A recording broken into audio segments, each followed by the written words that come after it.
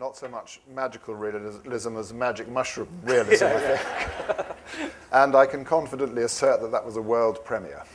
Yes, it was indeed, yeah. Elsewhere, you obviously had lots of fun writing that, Roddy. I gave up trying to find out how many nesting elsewheres there were in that story, because there's just layers and layers of reality there, aren't there? I did enjoy writing it, yeah. Tell us about the San Patricios. I know very little about them. I didn't really... it was just the sheer romantic notion, that sentimentality. Again, I don't know if there's an equivalent here in Scotland. I'm sure there is. I'm sure there's an equivalent everywhere.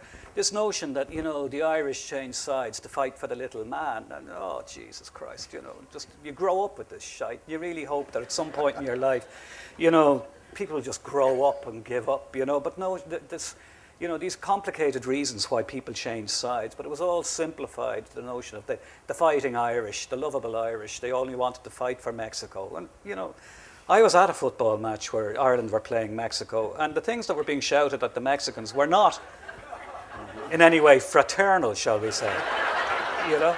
So, and I didn't have a big speech to make or anything like that, but I just loved the idea of plonking two lads from the 21st century into the Battle of Buena Vista, and then, you know, this romantic notion that they're fighting for the little man would come, you know, so the casual racism of it all as well. What language is that? Paki. Oh, we must be in Iraq, you know. So I just did it for a laugh, really. Yeah. And the research then was, my research fellows who are 19 and 17 told me what smoke quadruple like. So I said, they're out of their heads. What would they be smoking? And I was told, well, we know someone who knows somebody who knows somebody who... Triple X isn't good enough, apparently. And the hand gel thing was another story that... I thought it was fantastic, the hand gel. I didn't actually feel a burning need to drink it myself. But it was one of the greatest rackets of last winter, I think you'll agree, you know, the hand gel everywhere. And you had to, you know, every house and every little child was given hand gel. And you couldn't actually wander around the kitchen without, you know, the hand gel. And what I found really fantastic, and my innocence, it never dawned on me that it happened, was that our kids were drinking the hand gel. And apparently it's good stuff. Maybe. So... and cocktails, you know, Coke and hand gel. And they're, the mammies of Ireland, and I'm sure the UK and Scotland as well, were giving their kids, you know, the hand gel so they wouldn't die of, you know, whatever, the flu, whichever flu it was. And there they were buying Cokes on the way to school and putting in the hand gel and drinking this stuff to make maths and religion and Irish and the rest of it more bearable. Maybe it even keeps midges away, like that Avon product, Skin So Soft, which everybody uses in the Highlands. I've no idea. Perhaps it does. Can you drink that too? I don't know that they drink it. In the Highlands. I know what I'm doing. Off to the chemist now. Anyway, the Doyle ear for dialogue is as sharp as ever, and it's been absolutely great. We've got just over 10 minutes to take some questions. I'm sure you have questions. We've got people with microphones. If you'd like to put your hand up, we'll send a microphone to you. You're all cowed into... no, you're not. There we are. I heard I saw the play, The Playboy of the Western World, which you adapted, and you probably have some cute anecdotes. Not really. From you writing that? You didn't? No, I co-wrote it with a Nigerian writer called B.C. Adigan. It was his idea to, you know, I'm not sure if you're all familiar with The Playboy of the Western World, but this young man, you know, the very early 20th century, arrives in a village in the west of Ireland claiming he's killed his father and becomes something of a celebrity because of that. And BC's idea was that instead of it being the early 20th century, it would be the early 21st century, and the young man would be Nigerian. And we decided to set it in West Dublin instead of the west of Ireland. So it went from there. So no real stories to tell, no. About the writing, it was kind of I'd never adapted a previous piece of work before, but the really reassuring thing about it is that the plot is already there, which is great, because one of the huge anxieties of setting out to write anything is the ending. I always encourage people just to start, go on, just start, but actually you have to be aware that the ending is, you know, and it's the one thing that would keep me awake more than anything else, is how to find an ending, you know, how to bring it to an ending. But it was there for us already. So that was great, you know, the whole, if you like, the Act 1, 2, and 3, they were there for us. So, you know, that was less anxiety, but it was, so we went through the original play and more or less kind of changed each line as we went along. There was one, funnily enough, what was really interesting I found was that all the religious references, the original play is full of references to the saints and God and Jesus and Mary and their various manifestations. The Irish characters virtually always that dropped away. It's not in the vocabulary of these young characters anymore. And it was in the lines of the two Nigerian characters, the young man and his father, who appears later on. And if you like, God is a living presence. He's up there watching, you know. And that was interesting, that the religion was in the language of the Nigerian characters, not the Irish ones. And the other one where we came across a word that basically had to be reacted to, I remember, was the word savage. That Christy in the play is referred to as a savage. And Christopher, the young Nigerian man, is referred to as a savage. And his reaction to the word savage had to be stronger than Christy's reaction in the original play, because he, you know, this young Nigerian man couldn't let that go. That was like raw racism, and if you like, it's almost this little bump appeared in the play, which hadn't been there before. But it was like a day at the office in many ways. We'd go and we'd sit and we'd go through 3 pages, and that was a good day's work, and we'd meet again later in the week. We'd do the same thing. So it went very, very well. The writing went very well. What happened afterwards is a different story, one I don't want to talk about too much, but we no longer talk to each other, sadly.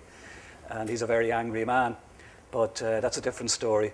And I'd need a chart to describe what went on. But the writing of it was it was a fascinating thing, and it was an easy invitation to accept.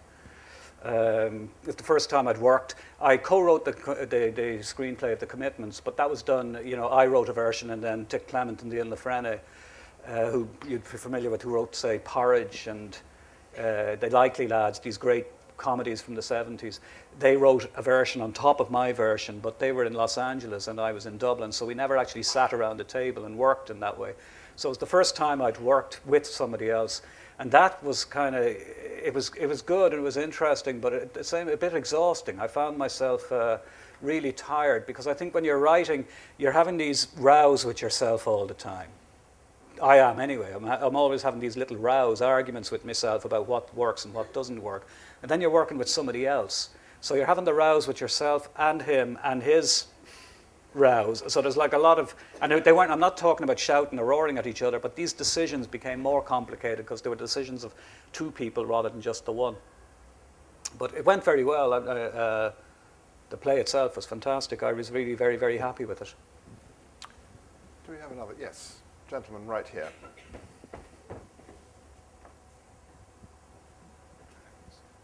You mentioned about you're conscious of being Irish when you're away. How do you avoid being like an Irish ambassador and, as you say, having an answer, a stock answer for all of the sort of standard Irish questions? Well, the way to avoid it is to answer the questions honestly, rather than give the answers that people might like to hear. So it's a bit like, I remember my mother lost her mother. Her mother died when she was 3 in 1928. And it was, very sad. She knew very little about her, didn't know her name even. Nobody talked about her, didn't know where she came from. Years and years later, she discovered letters. In her 50s, discovered letters that had been written from America by a family. The name that kept coming up was Beekman, which isn't Irish, it's Dutch. But she was telling somebody about this, and this was in the 70s, and somebody gave her the phone book for Manhattan, and she wrote to anybody called Beekman.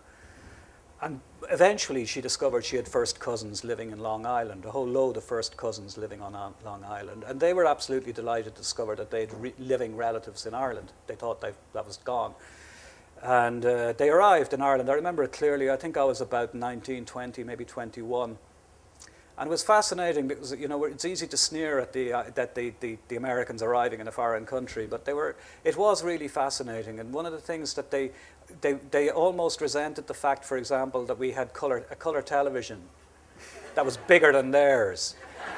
And they expected a certain thing, and it wasn't there. It was a kind of a modern city with all the, you know, with all the greatness and the ugliness that comes with that. And the problem with Ireland back then was that we tried to kowtow to the quiet man. Now that seems to be gone, although there's a pressure on to bring it back, but it won't happen. So I think the only way you can cope with being, you know, temporarily Irish is just to give, you know, honest answers, not to give the answer that people might like, or that the tourist board might like, or that the current government, or any bloody government might like, actually, you know. Just give honest answers, you know. Which in my case is quite easy. You know, and again, honesty is, you know, as you grow older, you're honest one day and you have a totally different answer the next day, and you're being honest. You just forgot to take the hand gel the day before. But, you know, the honesty shifts and changes, so just avoid stock answers, if only to keep for your mental health. You know, when I haven't done one of these things in a while, since the spring, but there was a point where I began to hate the sound of my own voice because I found myself giving the exact same answers all the time. It's nothing to do with being Irish, it's just you'd end up, now nobody's ever asked me that question before, your question. I might be lying though. But you know, it just, if only for one's mental health, it's nice to vary the answers a bit, you know.